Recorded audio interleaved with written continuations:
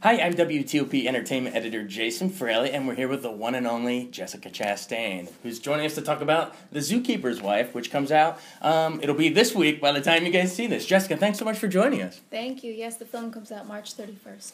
Awesome. Now, just in case, I saw it a couple weeks ago, and obviously you know what it's about, but our listeners don't, so tell them this awesome story. You're almost like an Oscar Schindler at a zoo in a way. Like, explain this awesome story. Yeah, this is a true story recently.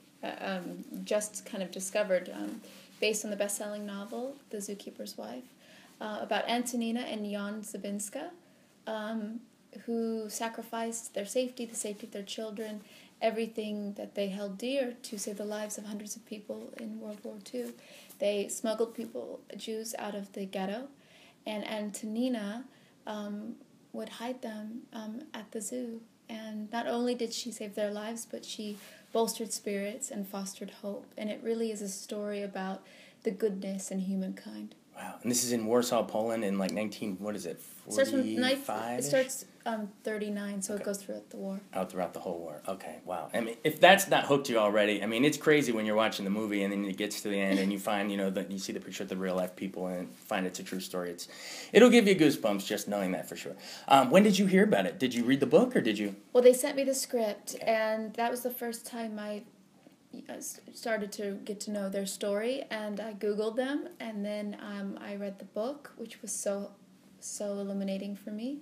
And then I went to Warsaw and met with Teresa, Antonina's daughter, who's still alive. Oh, really? Mm. Oh, wow. What insights did you get from her? Did she, did you look at old photo albums or, Yeah. what is that whole situation like? She showed me a lot of pictures, and we were at the zoo because the Warsaw Zoo is still standing. It wasn't destroyed in World War II. One of the few things in Warsaw that wasn't destroyed.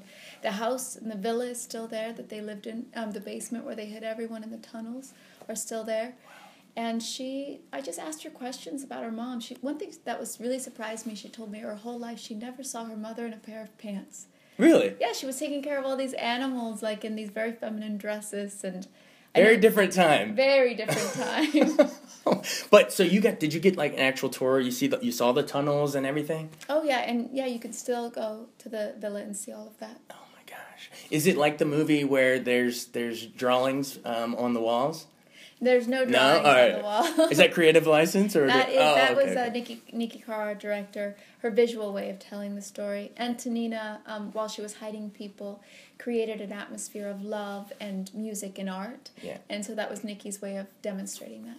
Now, are you a big animal lover yourself? I'm obsessed with animals. So I like the beginning of the movie more than people.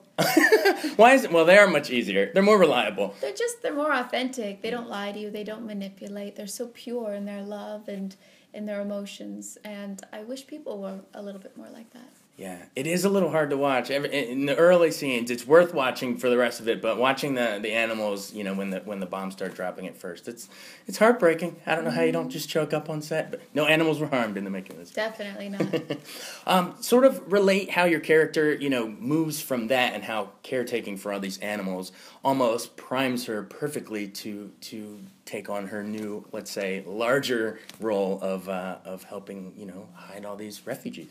Well, Antonina believed all living creatures were valuable and miracles.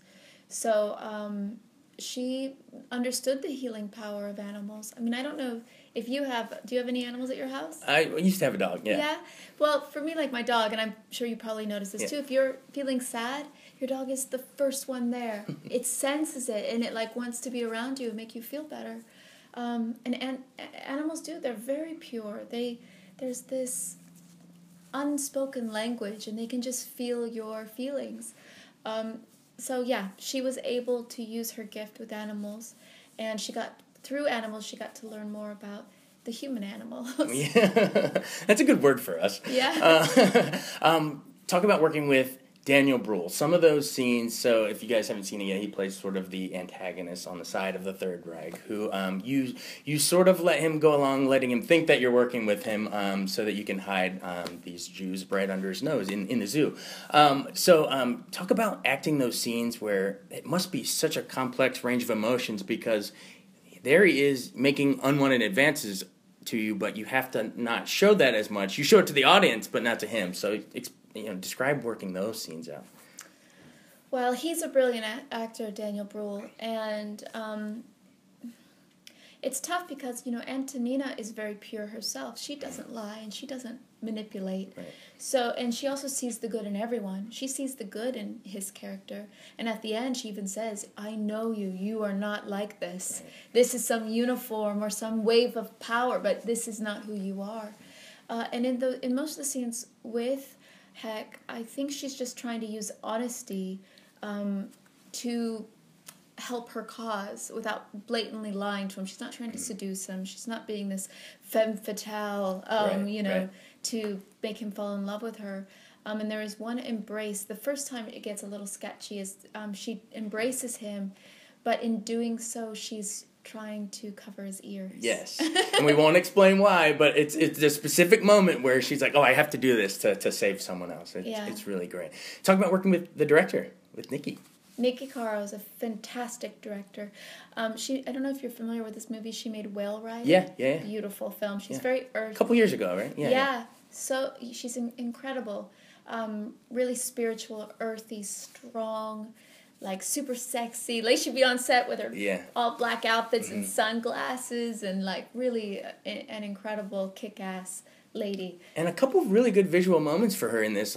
I think of the scene where you walk out and there's like the ashes falling everywhere, which I remember. And is it snowing? And I mean, I thought of Schindler. Remember that scene in Spielberg where the ashes are falling down too, and they think it's snowing. But a nice visual director for her. There's a couple really nice moments like that. One of my favorite moments in the film goes along with the theme of what does it mean to be in a cage, because the Warsaw Ghetto is a cage. Right.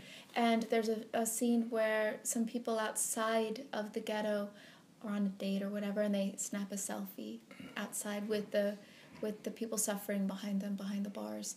And that to me was very a strong visual. Because also I went to Auschwitz in preparation for this film, and I felt so kind of disturbed by all this selfie snapping and that's just mind-blowing. Our culture is now with these devices, and to think what actually went there. And there we are just taking a selfie with it. Exactly. Things are becoming tourist attractions instead of actually really understanding, where am I right now? What happened? It wasn't that long ago. It really isn't. And speaking to that point that it's not that long ago, what's the importance then of making a movie like, what was it, Rachel Weisz in Denial or this? Why is it important to keep telling these stories? And remember that let's not let this happen again. We're right down the street from the Holocaust Museum. Right? Exactly. Well, it's important because you learn from history. That's how even as individuals, we learn from our individual history. It's how we avoid making the same mistake over and over again. So even if you weren't alive in the past, it's important to learn what society did, what your country was involved in. Anne Frank's family was denied a visa to the United States twice. It's required reading in schools. For me, I was required to read Anne Frank's diary, and I was so happy to read her journal, but I didn't learn, and the teacher didn't say that she was denied entry into my country. And this little girl who was searching for safety from violence, we didn't protect her. That's heartbreaking when you find that out. Heartbreaking. And we need to know that. Children need to learn that when they're reading this book. Because we're all Americans, and we're responsible now for her life, and for her death. So it's important to learn how we behaved in history and how we're behaving today, and how where we're heading in the future. Well, I love that you're not afraid to shy away from these roles that they can be tough to talk about. It'd be nice if we come here and we're just laughing at it, and she can do that too. But you take on heavier roles, and your previous one, Miss Sloan, we talked to you, took on gun rights and trying to get through a gun control bill. Congrats on the Golden Globe nomination for that, right? Thank you very much. What was that whole experience like? That must have been crazy. It was so cool. I love going to the Golden Globes. It's a really fun party. Everyone's there, hanging out, laughing. I got to sit next to my girl, Octavia Spencer. So fun. We work together on The Help, and whenever we see each other, we're always, usually people don't sit us next to each other because we end up talking the whole time. But we can't shut them up. But we were really happy. Speaking of, it's funny you mentioned that. So you and Octavia are sitting there. So she won for The Help, obviously. But then you're sitting there watching this year's Oscars, and Viola wins, and Emma. It's like just being in the movie in The Help with You wins them Oscars. I mean, I don't know if I have anything to do with that. Yeah. But members of the movie in general, I mean, to be with them before they all became all these big it's winners. really exciting. I mean, we all made that movie. We were all unknowns, you know.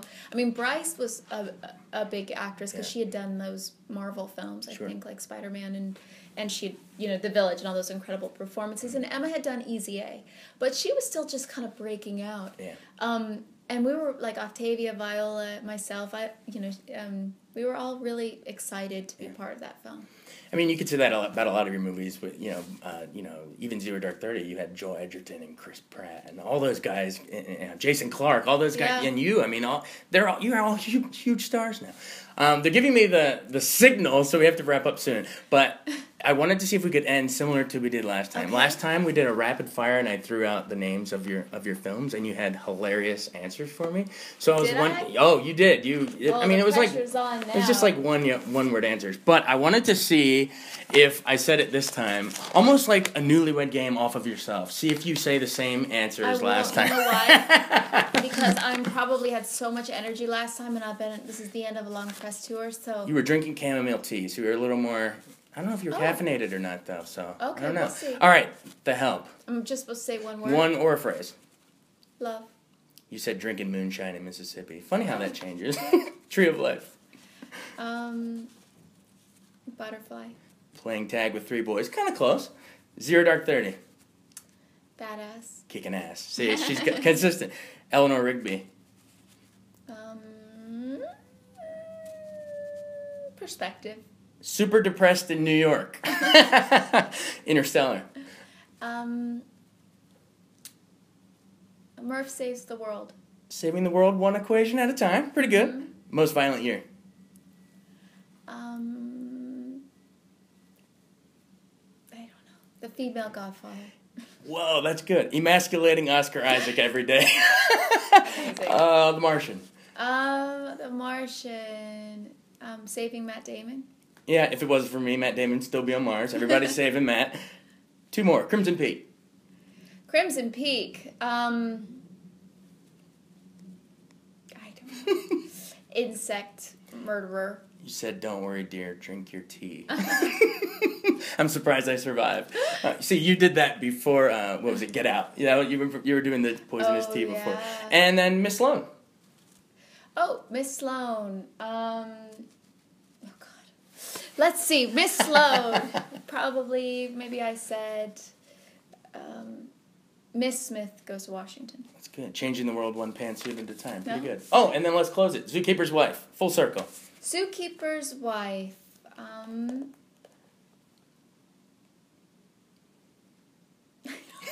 She's so good at this. Okay, what can you say? The interspecies love story.